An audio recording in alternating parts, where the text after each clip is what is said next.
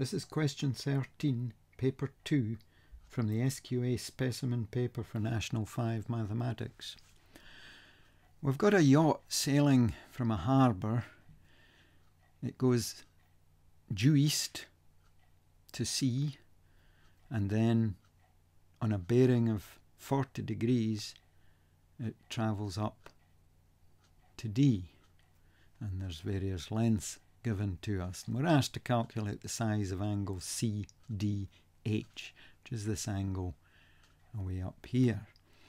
Now, information that we certainly know two sides of this triangle, but on the face of it we don't appear to know any other information. We certainly don't know an angle. We're not directly given an angle, but the information we do have is concerned with the point C. So if we examine point C a bit more closely, north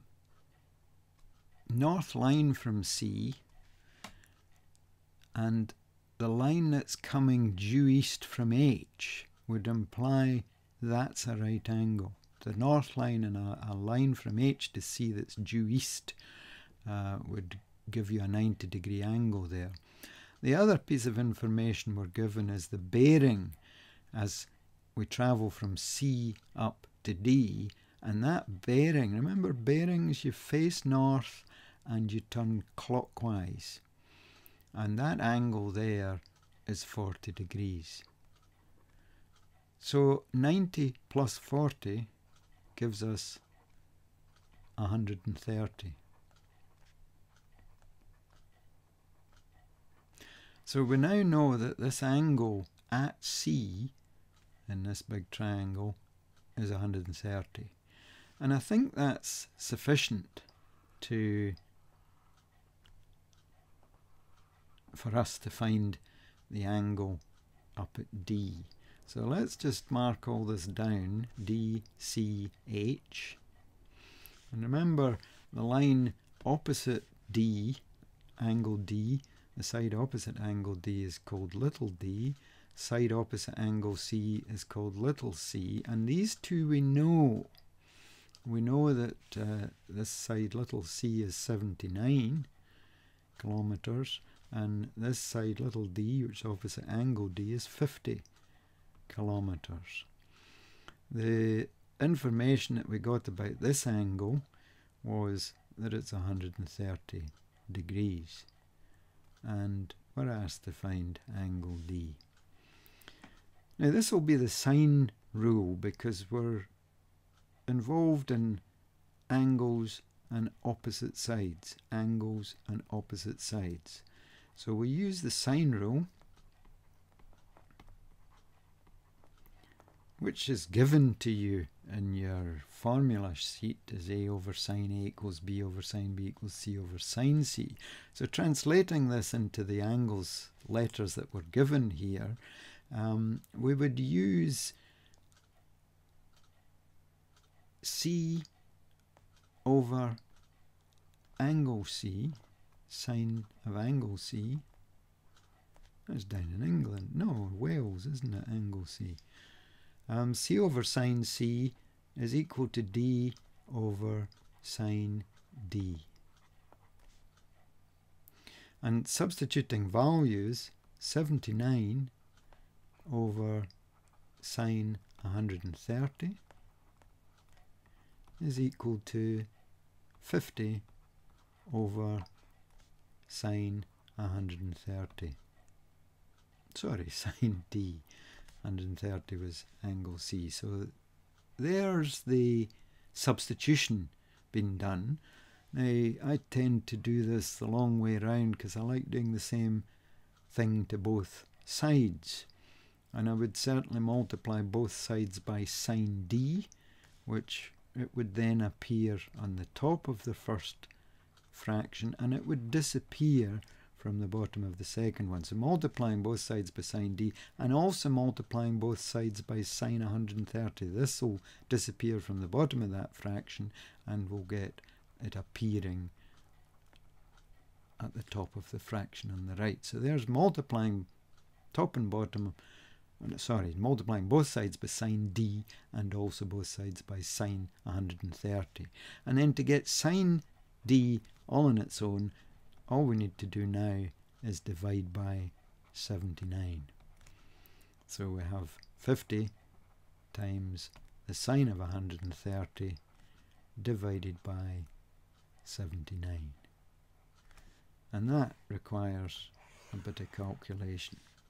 So let's put in 50 times sine of 130 degrees, and this calculator, I need to close the brackets on the angle, divided by 79. That equals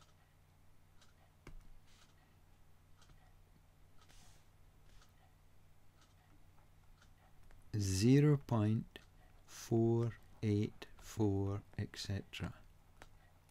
And to find what that angle D is, we have to find the angle whose sine is this value.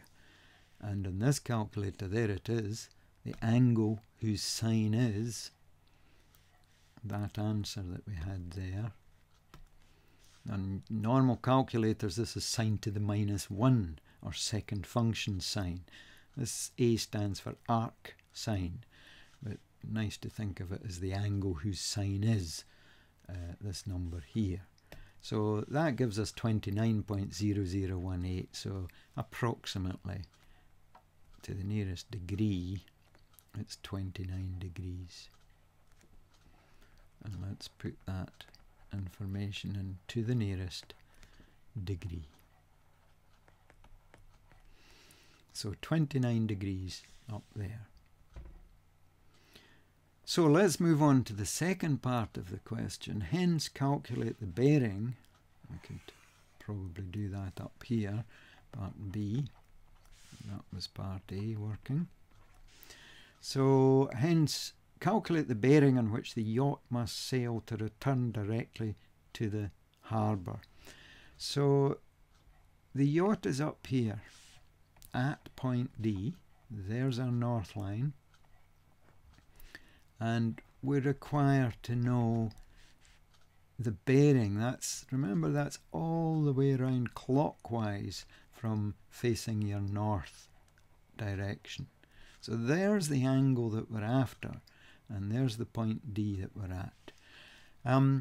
We have to involve the information that we've already got, which was, first of all, that this angle here, the bearing of D from C, was 40 degrees. Now, what I tend to do in these cases, if we're trying to take this information up to this point, we would just extend the line. It usually works. And there you can see that that also is 40 degrees. It's and if you like, it's an upside down F shape. Corresponding angles, F-shaped angles. So that's 40 degrees. We certainly know this part of that angle. That's 180 degrees. So there's first part's 40, next part's 180. This was a straight line.